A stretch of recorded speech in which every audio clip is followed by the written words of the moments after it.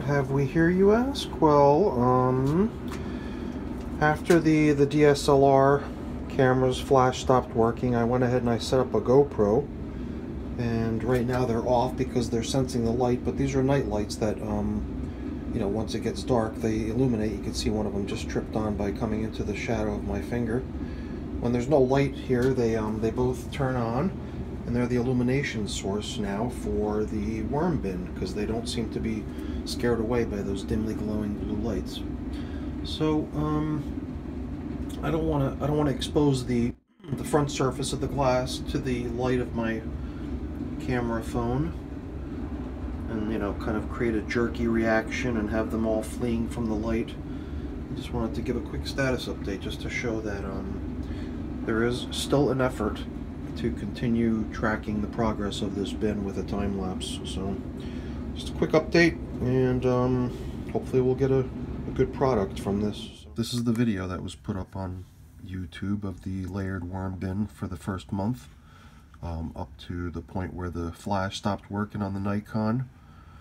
So here it is already past all the scrolling text right before it zooms out.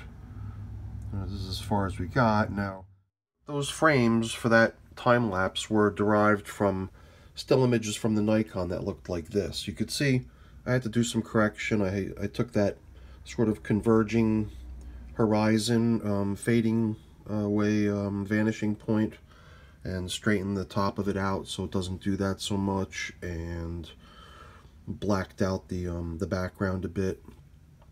I masked that off. So that's how we ended up with this.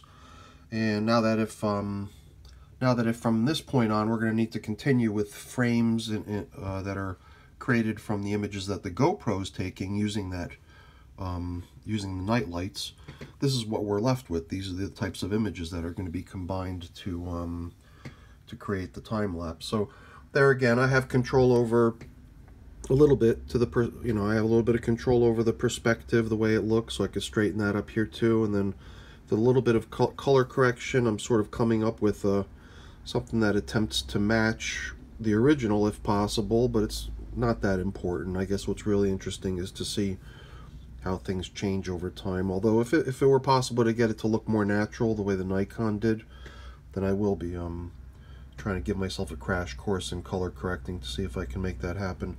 If you're out there and you know how to make that happen, you know, any advice would be appreciated.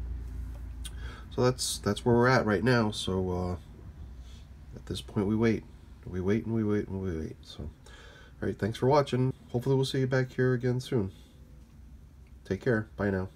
Oh yeah, give the video a thumbs up if you enjoyed it. Thank you. Bye.